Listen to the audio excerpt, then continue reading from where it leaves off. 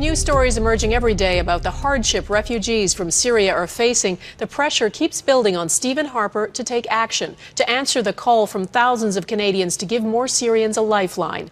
And today, a group of high-profile aid agencies and humanitarian groups gave Harper a very specific list of things they say he can and should do. Vashi Capellos is following this story for us. Vashi? Donna, Harper is now suggesting his party will soon unveil a new plan to address the Syrian refugee crisis. He's not revealing any details, but a group of Canadian advocacy organizations is making concrete suggestions about how to fill in the blanks. Can Canada do more? A key question dogging the election trail as Canadians continue to be confronted with devastating images of what Syrian refugees are facing. The Conservatives promised in August to bring 10,000 additional refugees from Syria and Iraq if re-elected, for a total of 20,000. But under pressure to do more, the party has cited security as a major concern.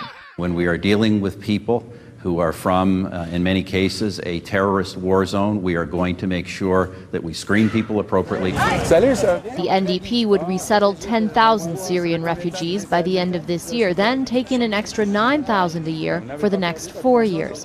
While Liberals say they'll resettle 25,000 refugees as soon as possible. But a group of 12 advocacy organizations is tired of the political back and forth. Their action plan asks the government to admit an extra 10,000 government-sponsored refugees, focus on family-linked admissions, pour more resources into speeding up private sponsorship, and hold a national summit.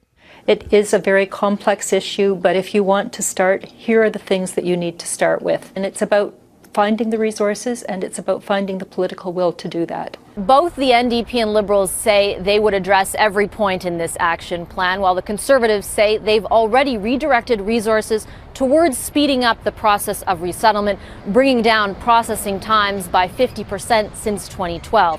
Sources say the details of Harper's plan to address the Syrian refugee crisis, still a mystery at this point, will become clear next week.